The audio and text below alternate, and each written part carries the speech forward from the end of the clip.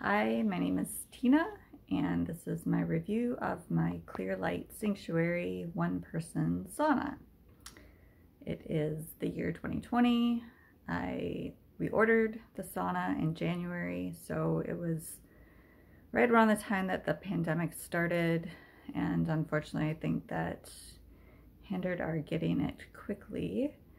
However, it's here, and all of that doesn't matter anymore because I have my wonderful sauna.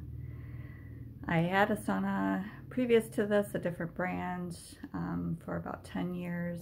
It was recommended to me by a physician to help in detoxing heavy metals and my chronic health conditions.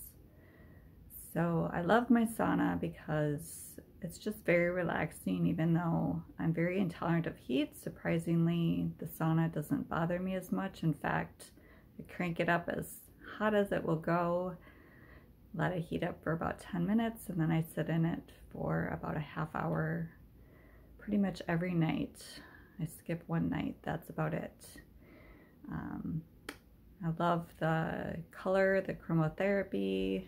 I like that I can plug in my device, my TV, so I can actually watch TV while I'm sitting in there and listen to it. It's very comfortable. The backrest, I layer it with towels to keep it from getting wet. So we have it set up in our bedroom. That way, even if we have company, I'm in a private room and I can take my cold shower right away afterwards.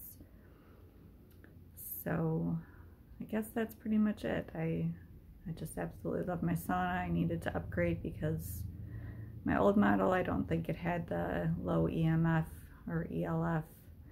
This has got quite a few more technology features that my old sauna didn't have, so really like the upgrade, and I'm definitely sweating a lot more. So I've only had it for a couple months now, so I'm hoping that I will see more benefits.